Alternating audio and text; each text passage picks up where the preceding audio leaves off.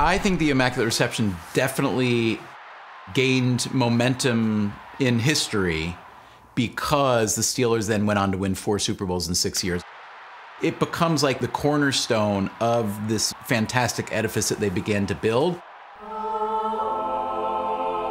Every great myth has an origin story to it, in the Greek gods and in the Bible, and there's always that story. It's opera, right? Or at least, sports opera. That Immaculate Reception play, the reason that it caught on, it was proof that we weren't wrong.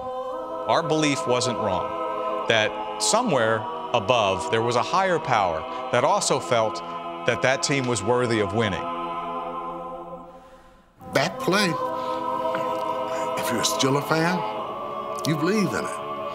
If you're a sinner like them damn Raiders, you'll never accept it. So it's almost like the Bible, a myth to some and a faith to others. The Immaculate Reception is such a seminal part of the Steel City's identity. The play has become the feature attraction at Pittsburgh's satellite of the Smithsonian Institution. This is a great moment of NFL history and American history. Anybody know what this is depicting? The Immaculate Reception. Immaculate Reception. More than 50,000 school kids come to the History Center every year. We don't indoctrinate them here at the History Center. It's 4th and 10. 22 seconds remaining. Steelers have no timeouts. There's pretty much no hope of them winning this game. Gary Bradshaw's the Steelers quarterback, under center, takes a snap. See actual turf, and as you see the X up there, that is a spot where Franco caught the ball. That is a spot in American history happened right there.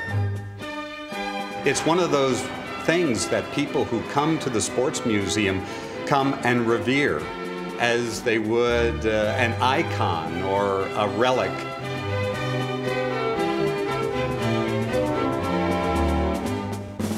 We also have the shoes that Franco was wearing that day.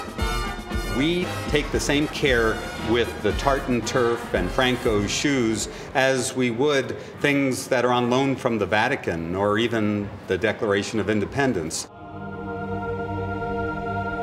The film of the Immaculate Reception plays at the History Center every 5 minutes, every day of the week, every day of the year. You just can't help but be mesmerized by that image. It's an image that made history. Unfortunately, in our culture, there's only one thing that matters, is who wins. The winner writes the history book. The winner gets the Super Bowl trophy. The winner's the genius. You have to win. It's one of the great moments in National Football League history. It's not a great moment in Raider history. The Immaculate Reception changed the Raiders forever, and the Silver and Black erected a myth of their own. We don't call it the Immaculate Reception. We call it the Immaculate Deception. You know what? This is the 40th anniversary of the Immaculate Deception, as we call it here in Oakland. Sure, The public was deceived, the officials deceived, and we got deceived. If you could have packaged all that anger and frustration, it probably would have been nuclear. It probably would have been equivalent to a nuclear bomb.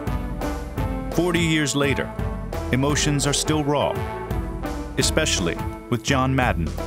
That play bothered me then, bothers me today, and will bother me until the day I die. They didn't call it a touchdown. The officials clocked in the end zone, like right down there, and the referee goes over to the dugout, talks to someone on the phone. 15 minutes later, after the play comes out, and says touchdown. That's right. Yes. Your man Fred Swearingen. Madden remains so upset, he refused to be interviewed for this documentary. Like every Raider who experienced the play, he was permanently scarred. Anytime something would go wrong, of course they're going to think it was a conspiracy. You big jerk! You don't call.